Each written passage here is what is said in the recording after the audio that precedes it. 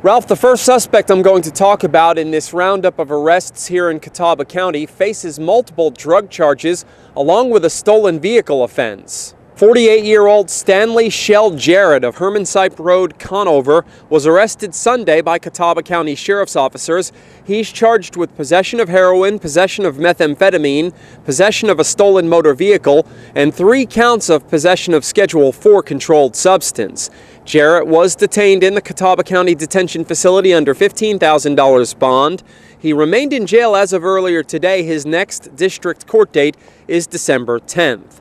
21-year-old Kelly Lynn Webb of 23rd Street Southwest in Hickory was arrested last Friday by probation and parole officers. She's charged with felony counts of possession of methamphetamine and possession of a stolen vehicle, along with a misdemeanor count of possession of drug paraphernalia. Her next district court date is December 10th. The next suspect is charged with violating the terms of a probation agreement.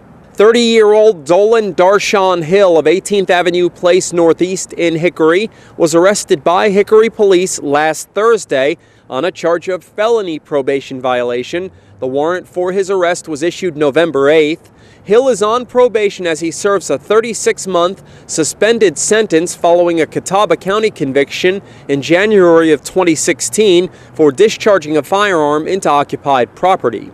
Hill was taken into custody without incident at a residence on 18th Avenue Place Northeast. A superior court date is January 7th.